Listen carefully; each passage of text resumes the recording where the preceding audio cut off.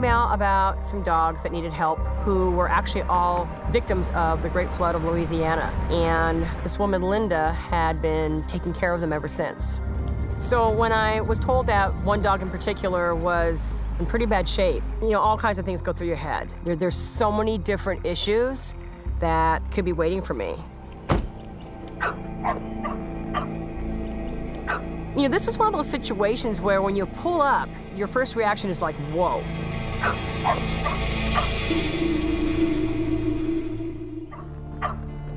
It's all right, buddy, it's all right. You're out here by yourself, so they're probably just being protective over you. This woman, Linda, you know, was doing her best to take care of all these dogs. You know, they weren't hers. She just took them in to help them. She had no transportation. You have a Good Samaritan who, even though she had barely the means to take care of herself, she still reached out to help these dogs and was now reaching out for help from us. DC, they all named after guns. That's DC, that's Magnum, and yeah, that's Gun. That one really needs help. When I first saw this little tan pit bull, whose name was Gun, my first reaction was, you know, pregnant? You know, she was huge. But you don't think she's pregnant? No, she's not pregnant. She just looks like it. It's super, like, heart failure or something going on. My next thought was, you know, possibly heart failure, because a lot of times with heart failure, their bellies, you know, fill up with fluid. Now I'm gonna go get a leash, and then we'll get her in my truck. The other dogs, they were, you know, tied up outside, and, you know, there was one dog in a fold-down crate. It's okay, DC. And she did say to me, you know, I need help for all these dogs, but let's deal with this issue right now because this is urgent. Oh, boy. Here, Mama. Hey. Come on, Mama.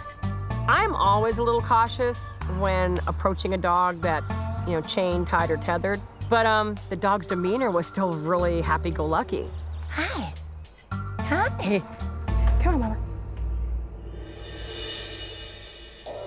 She's a small dog, and to see her belly, it was huge, and it was hard.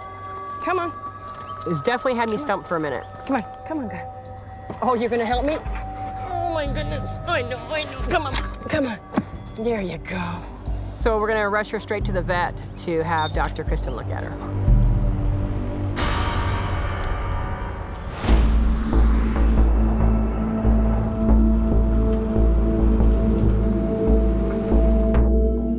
Hi, Mama. All right. Come on. What's her name? Gun. Sweetheart. She's a total country dog.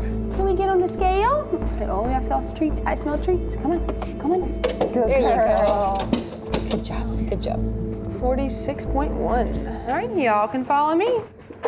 Hey. Hello. Oh, Lord. Yeah, I know. The lady that was there, she says, I don't think she's pregnant. I'm like, oh, I think she is, but I don't want her to be pregnant. But at the same time, you know, what if this is something really, really bad that could kill her? So maybe being pregnant would be, you know, the second choice. Yeah, this is not gonna be babies. This is gonna be fluid. Fluid as in heart fluid? Well, I'll have to get some to see, but, you know, likely. That was the good ones. I know. If Gun's not pregnant, I would definitely say this is something serious. I can definitely tell by the look on Dr. Kristen's face and the way she was talking that she didn't feel it was good. Come on. It's not just straight fluid like it looks. I mean, there is a little fluid in there, but it's almost got like a mass effect. So we put the ultrasound on it, and it doesn't look like it's not just fluid. There's something else kind of... Like a tumor? Yeah, I'm worried about that. Well, I mean, we don't know exactly what it is yet. I mean, mass can mean a whole bunch of different things. There is something in there that's displacing all of her intestines away from where they're supposed to be. So do you have to open her up? Yeah, Okay. just see exactly if we can see what's going on. You know, just worries me. It's taking up so much, you know, of her abdomen that it's pushing everything, you know, away from it. So leave her with me, and then we'll just kind of see if we can figure it out. So this is what I was worried about.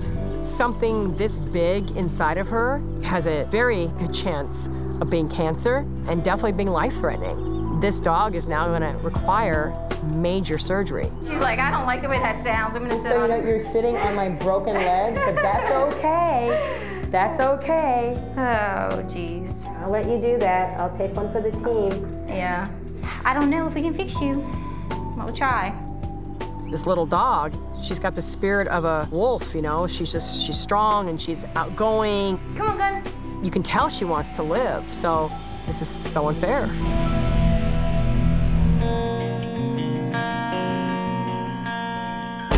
So I got a call that Gun has gotten through surgery.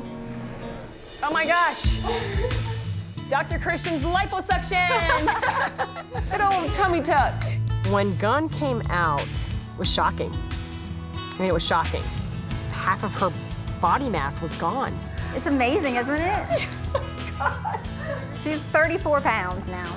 Look at you. She's like, I don't know what the big fuss is. Once I knew it wasn't gonna be heart failure, I was like, you know, it's probably gonna be something so bad, and we knew it wasn't gonna be puppies, you know, from the ultrasound. The last thing in the world I imagined was that it was a tumor associated with an ovary. It was an almost 12-pound tumor that started off growing in her ovaries. It's like inserting a bowling ball inside of you.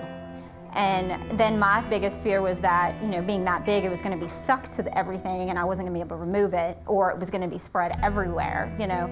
She was a little shocky after surgery, and we did end up having to give her a little blood, but she, after that, you know, after we kind of got control of all that, she did great. Talk about keeping you humble and keeping you on your toes, you know, of all the things that was not on my list. She's just like, nothing's wrong. And her blood work looks great. God, nothing wrong. And she's a sweet. Yeah. So we put the Superman collar on her. We thought I was like, you deserve this. Gun is still recuperating. She's got to deal with heartworm treatment next. She's not out of the woods yet, but it's looking promising. All right, Gun, come here, you. Come here. Come here. Oh my God, you are amazing. You are amazing. Your personality matches. You are amazing. I have never seen anything like that in my life. Me neither. All right, kiddo. Gun's recovery process is going to take a while. Probably total about a year. Oh, no, don't jump. You just had surgery. Okay, come on. You got staples. I'm trying to help you with those too. Oh, you're a great dog. Okay. All we can hope is that after that time comes and goes, that she's healthy enough to someday get a home that she so deserves.